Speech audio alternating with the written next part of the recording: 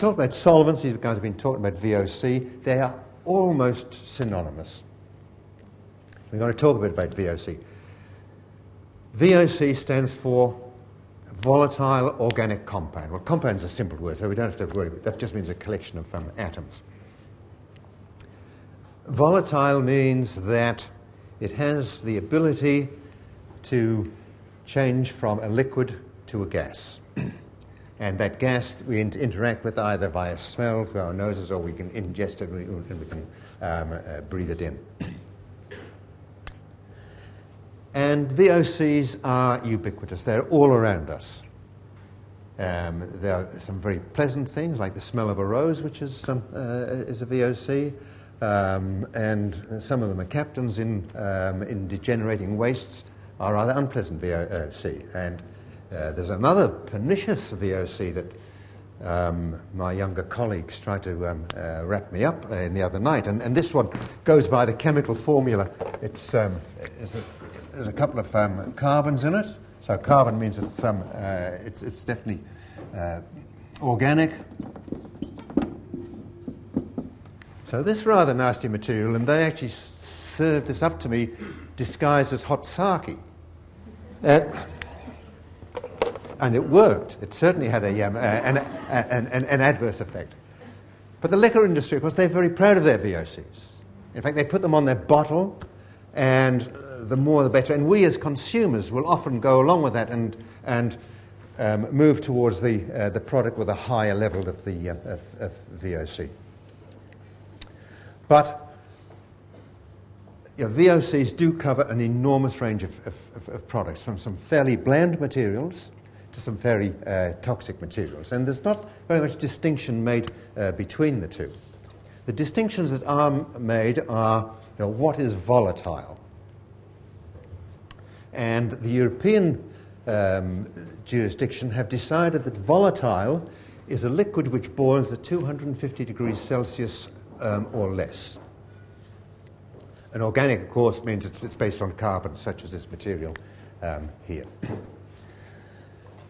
The other element is also what political lobby is acting. Because on almost every jurisdictions as to VOCs, you will find some exemptions. Australia, which follows the Europeans, have exempted acetone. Now, acetone is a highly volatile organic material. It's a ketone. It's a Schedule 3 ketone, and the old classification was a Schedule 3 poison. There's no question that this is a toxic, volatile organic material, but it's exempt. And in Australia, one doesn't have to declare acetone level in paints. Just to even the ledger, they have included ammonia. Now, ammonia is an inorganic material, so clearly not a volatile organic, but nonetheless, just to prove that they are Aussies, they've done this too, just to add to the confusion. I mentioned earlier that waterborne paints like solvents, particularly like things called a coalescing solvent, which is a solvent which is added to help the film form well, particularly in cooler environments. It'll evaporate off and leave a good hard film behind it. The most popular material is probably called Texanol, both technically and commercially. Around the world, this was the most popular. Technical data sheets showed its boiling point as 246 degrees Celsius, clearly a VOC, made by Eastman, a very fine company, who went along to the European Commission and said, you're not going to believe this, but we've actually been measuring that boiling point wrong all of these years. And now that we're measuring it by this other method, a much more accurate method, and the boiling point comes out at 251 degrees C. And of course, it's not VOC any longer. And the European Commission accepted this argument. And consequently, a material which was VOC was suddenly not VOC. The Europeans and the Australians are tyros when it comes to exempt materials.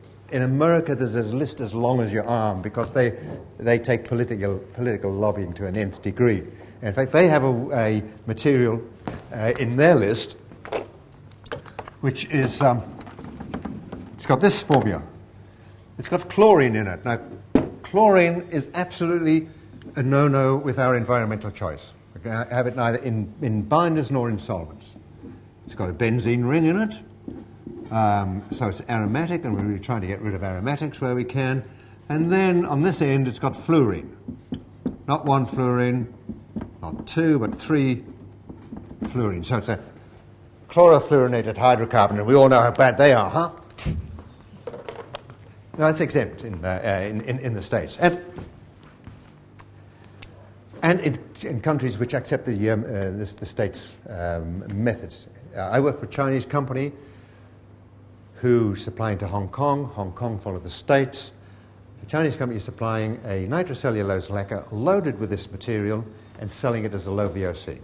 The other VOC in paints is a thing called propylene glycol, which is a very bland material. It's used in medicines, it's used in cosmetics, it's used in food, and it's used to help apply films, particularly in hot weather. It keeps it wetter for longer. And it helps brush marks to flow out. It keeps a wet edge so you can get back into paint. It helps bubbles break. A very useful and a very bland material, but it's deemed VOC, and if we want to produce a material like this with 0 VOCs, it's got to go from it. And it has gone from it, and there is a small price to pay. We've done some tricks to try and overcome these things, but still there is a small price to pay. And then furthermore, propylene glycol is a very useful material in tinters. It stops them from caking up and drying up and getting bits of dry pigment in your paint. In order to give you a VOC-free paint, that's fine, but you need colours. So we've had to